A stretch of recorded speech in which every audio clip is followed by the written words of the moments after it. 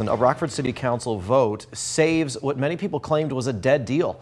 1 week ago, aldermen narrowly approved an amendment adding a project labor agreement to the Barber Colman project. Taylor Castro was there in a practically standing room only city council chamber when a couple of votes came down. Taylor, this was a little different than last time around. Yes, Eric, it was a more emotional conversation at this week's meeting. After more discussion, they held the revote. I will say we are far more connected and closer on this issue than I really believe the debate has led us to. So I think we're stronger when we as a community are together. And I will say, Clerk, my vote on this is no for the PLA mandate. Monday night, it came down to Mayor Tom McNamara to break a tied vote on whether to require a labor agreement for the Barber Colman redevelopment project. With a full council present, there was a different outcome. And I ran for this seat to speak on behalf of the residents, specifically in Ward 7 and the little guy, but that is who I will be voting for tonight and no one else.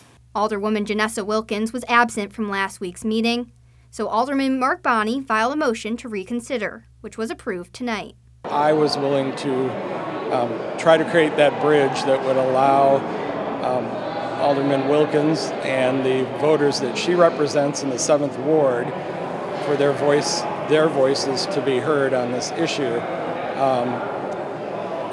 Again, not being about which side won or which side lost last week's vote, but about good government and democracy.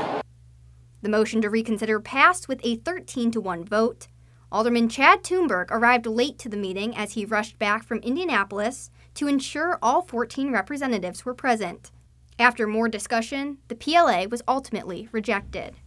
If we want to be a really strong community, we have to engage and appreciate out-of-town developers.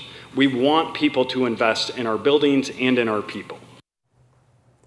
The redevelopment project with Jay Jeffers will move forward. We'll continue to follow this story as the next steps are taken. Eric?